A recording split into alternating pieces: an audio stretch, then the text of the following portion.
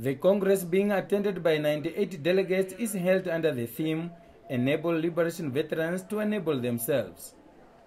In remembrance of the fallen heroes and heroines who died for the freedom of the country, a minute of silence was observed. President Geingob stressed that Namibia is a country which so far enjoyed 26 solid years of democracy, peace and stability and nation building, and citizens should congratulate themselves for that.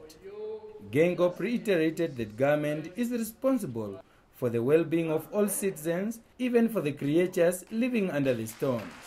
The Namibian National Liberation Veteran Association has a national duty to ensure that its structures and programs, they reach out to all Namibians in the spirit of inclusivity.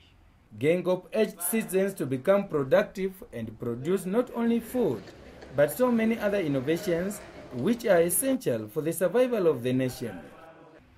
Complaining in the Facebooks has been running. Yes, it is a democratic right of our people also to complain. But one thing that we should not forget, let us not tamper with peace and stability of this country.